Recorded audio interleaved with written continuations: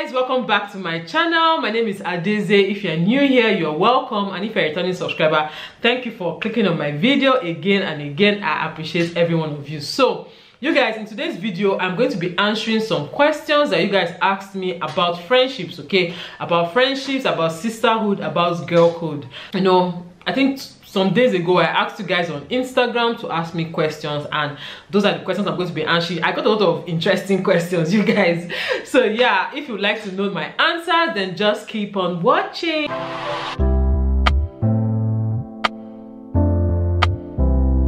Alright, so the first question I'm going to be answering is it okay to talk to your friends about who you are dating? Sure. It's fine, I don't know. It's okay to talk to your friends about who you're dating, but it's not okay to tell too much about your relationships to your friends, except you're really close to that friend. It depends on the friend anyway. It depends, you know your friends, you know the kind of friendships you have with them, you know how people are. So if you know, if your instinct is telling you not to tell the person, then don't tell the person. But generally, I don't see anything wrong there. Just be sure to keep some details to yourself, especially, you know, if there are matters that you really don't want to hear from anybody else, or if there are matters that you don't want people to really know about, then be careful of how you tell those things to your friends, okay? Because like they said, it's the rat inside that tells the rat outside that there's food in the house, okay? So if it's something that you want to keep private, I think it's best not to even just tell anybody, you know, in the first place. But generally, there's no problem with telling your friends about your relationship. Have you had a friendship end because it had to, but you still miss that friend? Because it had to, but I still miss that friend. I don't know. For me, I don't really have any friendships that ended because it had to and I still miss the person. I don't think so. I can't think of anyone. In fact, I can't even think of that scenario. The truth is that for me, most of my friends that I'm no longer close to, I don't see it as a friendship ended. I see it as the dynamics of the friendship changed. I see it as we're on a break. I see it as we're not really as close as we used to be anymore. So I don't see that as the end, because tomorrow we can get close again. Tomorrow we can, you know, reconnect. Tomorrow we can start talking again. Tomorrow we can find ourselves in the same city and, you know, we are now good friends again. So I won't say it's a friendship that ended. I have friends that I don't talk to, but whenever we talk, it's almost like nothing, you know, nothing went wrong, okay? So yeah. Why do you think sometimes women are not united as compared to men? Are men really that united? For me, I think it's a mixture of different factors. I think that social conditioning is one of them, and that's because most women are socialized to think that we are in competition with each other for attention, for jobs, for men, for, you know, everything. We have that mind. Many women have the mindset that another woman's progress means my failure, another woman's beauty means my ugliness, another woman's, you know, wealth or success means that I'm not, you know, doing well myself. So I think that's part of why women are not, to me, I feel like a perception. I don't see it as a women thing. I see it as it's men. Well, I don't know to be honest, but I think that's part of it. And another thing is that women are very emotional. Okay, we're very emotional beings. Generally, not all women, but women generally lean towards the emotional angle.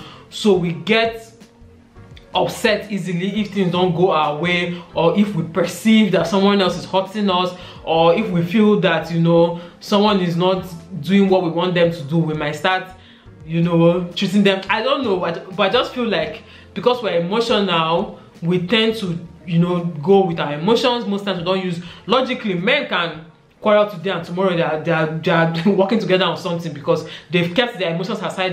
They know that they have to achieve this goal. But a woman, you can quarrel with a woman 5 years ago, and then next year if you're supposed to work together on something, she will still be remembering what you did to her, you know, 5 years ago. So yeah, I think our emotions have a part to play in it, and then social conditioning. When do you draw the line with a friend? Confront or indirect sideline? What does she mean? When do I don't like confront or indirect sideline? Okay, anyway, for me personally, I indirectly sideline people. I'm not confrontational in any way. I hate confrontations. confrontations give me anxiety. When I have friends who are confrontational and I have friends who are confrontational, my mom is also a confrontational person. Whenever she's confronting someone, I'll be panicking for the person. I'm panicking for the person. Like, I'm like, oh my god, okay. I'm not confrontational at all. I should try and be more confrontational with people, but I'm not confrontational. I'm more of the, I just sideline you. Like, I don't have time to waste, okay. I sideline you, I give you a break. Like I said, I see my friendships that don't, you know, last that long, or friendships that are no more as what it used to be, or friendships that are no more what it used to be. I see them as we're taking a break, okay. Maybe one day your mentality will change, my mentality will change, and we'll reconnect, okay. So there's really no one in my life that will say I will never ever talk to this person again, except ex-boyfriend. But aside ex-boyfriend, female friends, there's nobody in my life that I feel like, this person has done me something that, you know, I'll never talk to this person again. There's really no one. What do you do when you have a very greedy friend and you both have quarreled over it many times? You have a very greedy friend. Me personally, I'm the kind of person that gives excuses for people a lot. In fact, before I will quarrel with a friend, or before me and a friend fall out, or before something happens between me and a friend that is serious, just know that it has reached me here. Like, I give excuses upon excuses upon excuses for people. So if I have a friend who is greedy, to be honest, I'm going to see that this is a character flaw that this person has. But if I see that the friend is not changing and the greed is now becoming too much, I quietly, indirectly sideline you, okay? That's it. I don't believe in quarreling with people over the same thing over and over. I don't believe in it. I don't know. It doesn't make sense to me. Of course, if you're not my husband, I know that we're in this together forever. If you're not my husband, every other person is dispensable to me, okay? Not dispensable in that sense, but every other person is not worth repeated headache, okay? Because I have a lot to deal with alone already, okay? If you're not my husband, if you're not my children, every other person can pack one side. Have you lost touch with a friend because of a man? Have I lost touch with a friend because of a man? Nope. Nope. Why? Why? How? What? Were we sharing the man before?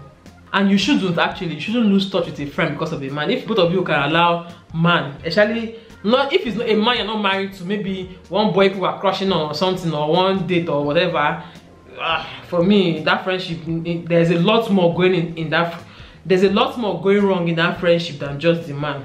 How do some girls keep many friends? I'm the type with just a few trusted friends. Well, for me, I'm kind of person that only has just a few trusted friends as well, okay? And I think it's the same thing for almost everybody, to be honest. It's just that we perceive some people to have more friends because they are extroverts, or because they have more friends that we, you know, that we see. But in reality, even people that have 20, 30, like that one that did this one that did wedding, and she had 200 bridesmaids or something. Was it 200 or 500? I can't remember, or 100. That lady that did, I think it was Linda Keji's sister.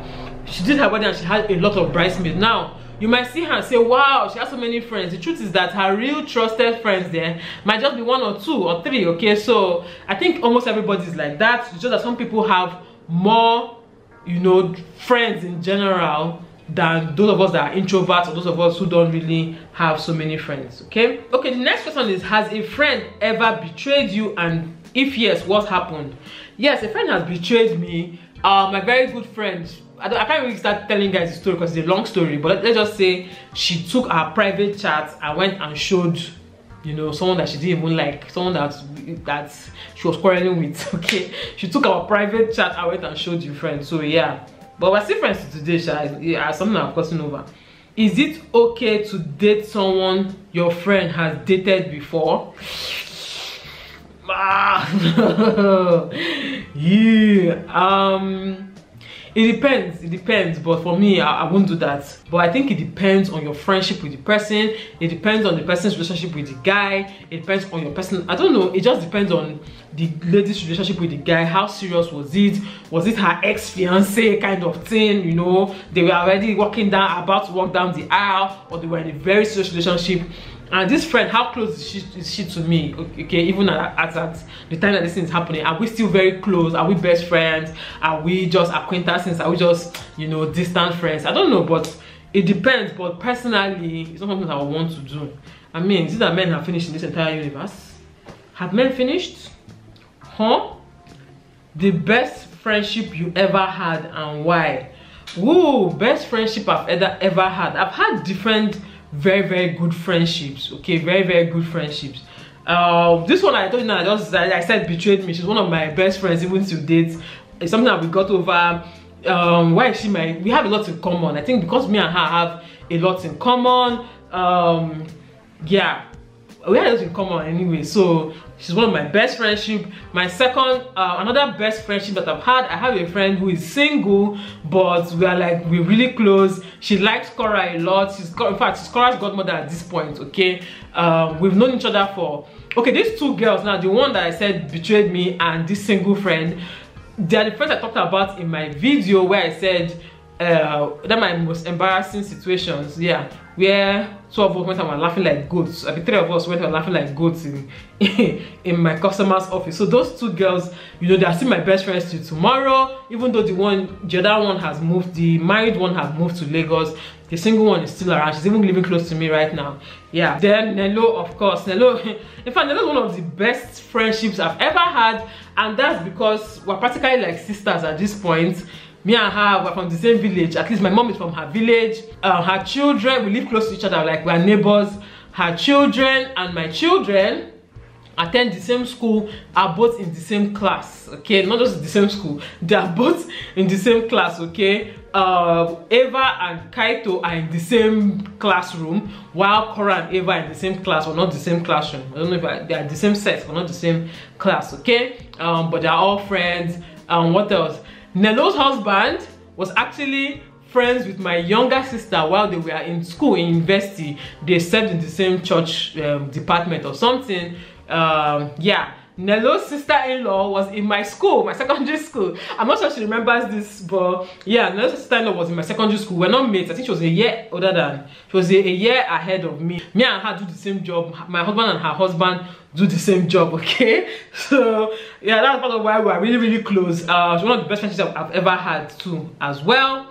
But the funny thing is that me and Nello, character-wise, personality-wise, we're very different, which is so funny. We're very different personality and character-wise, but we're very similar in so many other things. So it just works out anyway. Your sisterhood codes of dating. Number 1, do not try to date someone that I have dated. Do not try. If for some reason he's the only man left on earth, he's the only man, like you've searched high and low, he's the only man left on earth, and me and you are no longer that close, then it's fine. Okay, but yeah, don't try to date someone that I've dated, or don't go behind my back and go and start telling the guy I've dated something, or somebody that I'm dating, you know, something. There's a friend that till today, I've not told her this, but till today I still look at her with side eyes. I still look at her with side eyes because there was someone that I was dating that she went and told things to. Or no, there was someone I was dating that she met up with privately to talk about me. Okay, then she didn't tell me until, in fact, anyway, let me just put it that way. So if I'm dating somebody, remove your eyes from there. You people cannot be friends. You can be friends, but don't go and overstep your boundaries. Don't be more friends with whoever I'm dating than I am. Okay, if I tell you anything about whoever I'm dating or about my relationship, please keep it to yourself. You don't need to tell anybody else. Okay, even though I know that's too much to ask, most people will still tell somebody. So at the end of the day, anything you don't want any other person to hear, just keep it to yourself. Okay, the next question is Nello your best friend? Yes, of course. Obviously. Choosing best maid and maids for your wedding from friends. Yeah, you can choose from friends. For me, I chose my friends. My mom added some of my family friends and my relatives, but my maid of honor was my younger sister. I mean, it's a no-brainer. We're just two girls, so yeah. Okay, next one is, why don't your other friends appear on your channel? My other friends appear on my channel now, but you don't used to watch my videos. My other friends appear, it's just that they don't appear as much because most of them are busy working. Okay, and I vlog during the day. I do my videos from home. It's not like I do too many outdoor videos. Okay, and also I'm kind of person that I'm not really comfortable, even till now I'm not comfortable vlogging in presence of my friends, especially if I'm in their own territory. If they come to my house and I'm my camera, fine. But if I'm going to your house to visit you, or we're hanging out together, I feel a little bit awkward bringing out my camera and say hi guys, you know. I don't know, even till today, something I'm not really used to. So that might be part of what. Yeah, but my friends, a lot of my friends have entered my vlogs. So yeah, but generally I don't have that many friends, so maybe that's what you're confused about. I don't have that many close friends, let me put it that way. So what is your longest friendship? My longest friendship is with Neze of Nezeville, formerly known as Traffic Rants with Neze. Okay, so yeah, Neze of Nezeville is my longest friendship. We've known each other from JS1 till date. Okay, that's 20 something years. So yeah, she's my longest friendship. When your best friend's BF asks you out, what do you do? When your best friend's BF asks you out, what do you do? What will you do before? You tell your best friend now. I don't understand. Your best friend, her boyfriend is asking you out. You're asking what you will do. I already finished telling her. Once it happens, hey! In fact, I'll even tell the guy, oh, you're coming to ask me out. I am going to tell my friend, okay? So, but also ask yourself, why is the guy comfortable coming to ask you out? Ask yourself that question. What is it about you that made him have the guts to, knowing that you are his girlfriend's best friend, what, you know, made him have the guts to come and approach you? So you need to ask yourself that question, okay? And yeah, but personally, I mean, I'll just tell my friend, straight up, that guy, girl, your boyfriend is a hoe. You say hoe, okay? I'll tell her straight up. That's why I still have some sympathy for Khloe Kardashian, okay? As against Jordan, what's his name, self?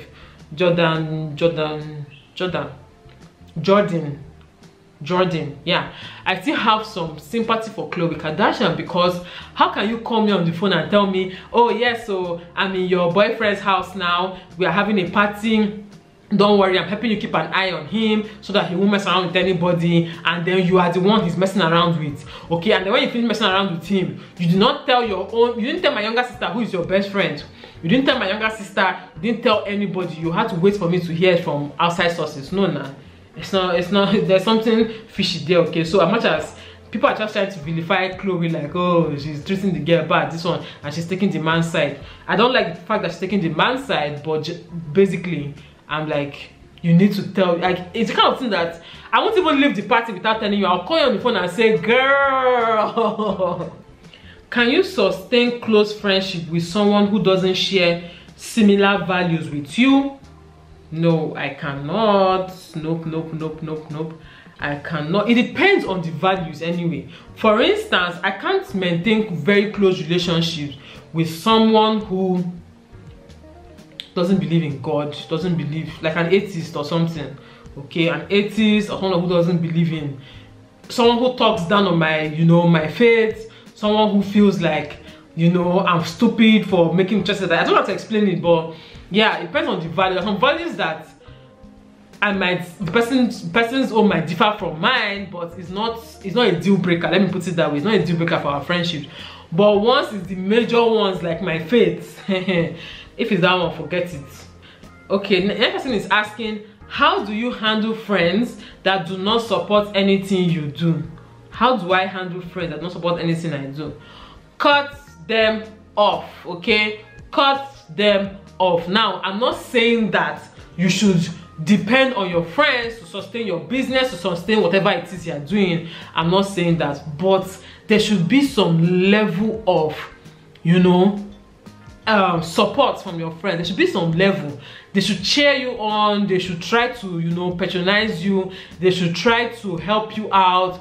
But if the person will not support anything you do, what is your friendship about? I don't understand. How is that person not your friend? Like, that person is not your friend to start with, so forget about it.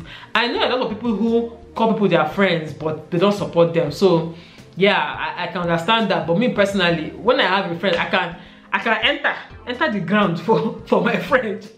The most is like that. Like, I'm a person that I don't really make friends that easily. I don't really have so many friends, but the ones that are my friends, I can enter ground for my friends. Okay, so yeah, if I see a friend that's not supportive, I just mentally tick you off as you're not my friend. You're just someone I know. Okay, as a girl, is it okay for your girlfriend to stay with your partner for months? Is it okay for your girlfriend to stay with your partner for months?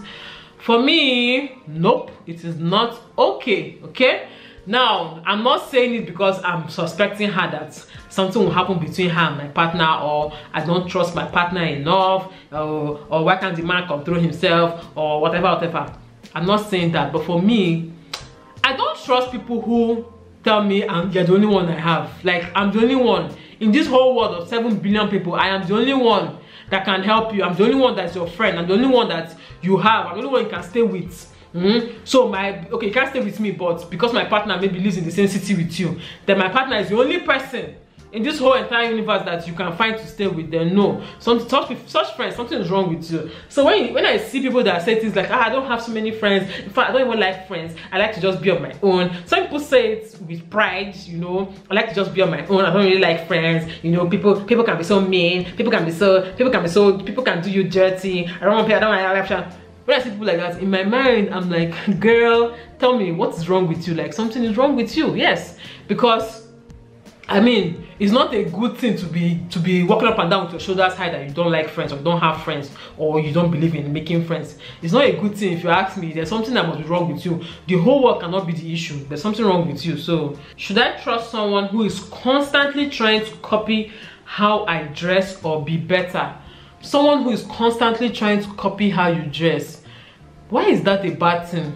Someone constantly trying to copy how I dress, I'll be flattered. I'll be like, so someone sees my dressing as good enough to copy. That's good. But I'll be better. How do you know a person trying to be better than you? Maybe a person just naturally dresses better. How do you know the person is trying to be better than you? I don't know, but for me, you might actually be the one in secret competition with your friend, and you think she's the one competing with you. I've seen cases like that, where because somebody is trying to, you know, be nice, or trying to, you know, I don't know. I'm just saying, I'm not saying that's your own case, but I'm saying sometimes when you see people who say that she's always trying to compete with me, it's you that is always trying to compete with her sometimes.